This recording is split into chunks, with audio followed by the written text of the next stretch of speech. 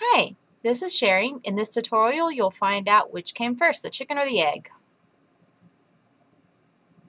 Ta-da! It's the egg! So once you've done drawing your egg shape for the chicken's body, it's time to put the hen's neck on, and then a little soft box shape for the tail. Next, you're going to draw the legs. Draw 2 upside down triangles attached to the oval.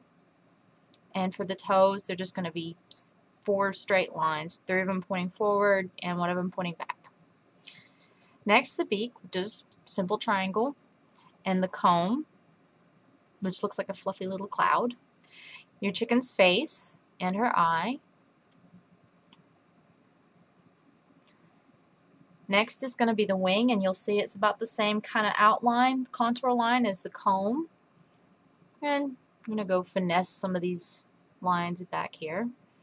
And the tail is going to be the same as the wing and the comb, just really simple, curvy contour lines. So, now that I've done drawing my chicken, I'm going to outline her. Keep that wrist nice and loose and relaxed so you can have a smooth line for your contour.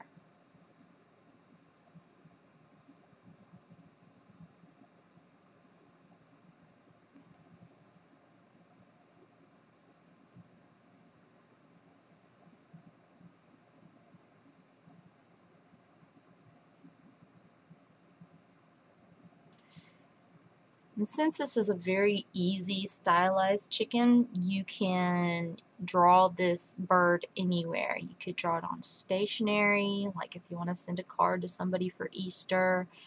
You could put it in a scrapbook. You could be really daring like I was and draw on your homework paper, which I wouldn't recommend because more than likely your teacher probably won't like it. But you could still do it. Anyway, now that this hen is done getting her outline, it's time to erase all the gesture lines.